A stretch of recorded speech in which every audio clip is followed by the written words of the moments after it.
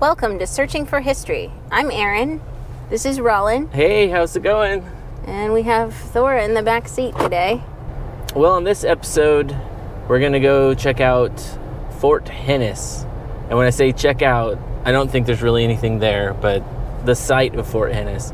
If you remember from a previous episode, we were talking about the 1855 Indian Wars, and we visited the Chambers Blockhouse site.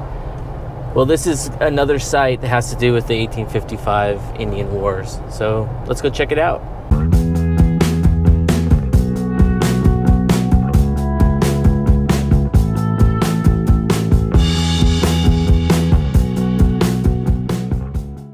I think the site's just right up here, maybe where those fir trees are. We're at the site of Fort Henness. It was built and occupied by pioneers during the Indian War of 1855 to 56.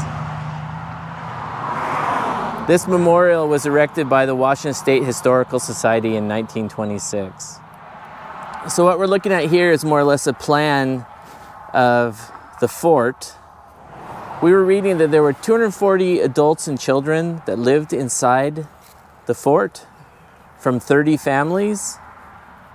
What you see here is they lived in lean-tos against the outer wall around the fort. The single men lived in a barracks, and there was a small school, and there was also a well dug inside the fort. I believe this W represents the well.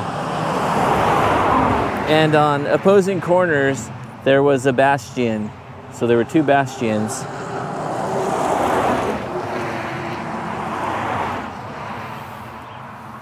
This allowed, if you were in a bastion, this allowed you to see down this wall and across this wall. And so from two bastions, you could cover all the walls of the fort. The fort was built by settlers that lived on Grand Mound. And here's some of the names of the people here that lived in the fort. So the fort was named after a Captain Benjamin Henness of the Washington Territorial Volunteers. So the fort would have been somewhere right here.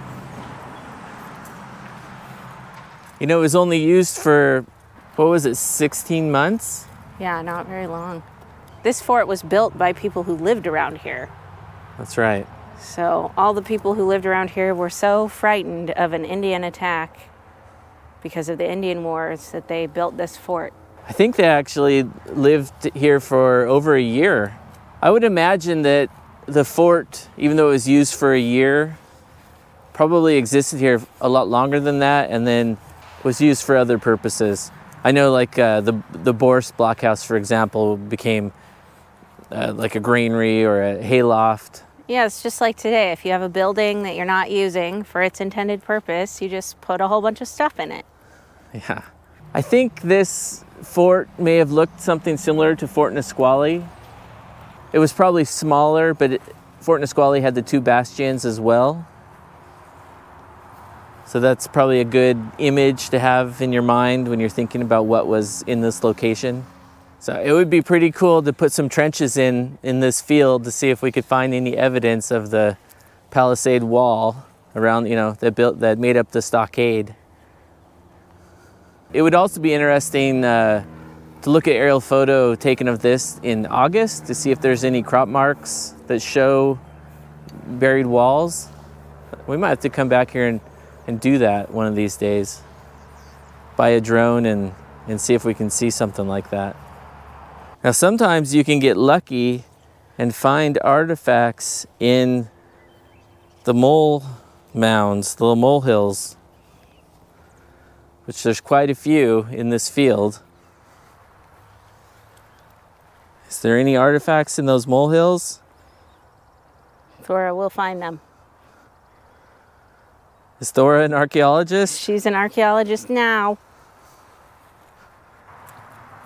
Oh, actually, look at this.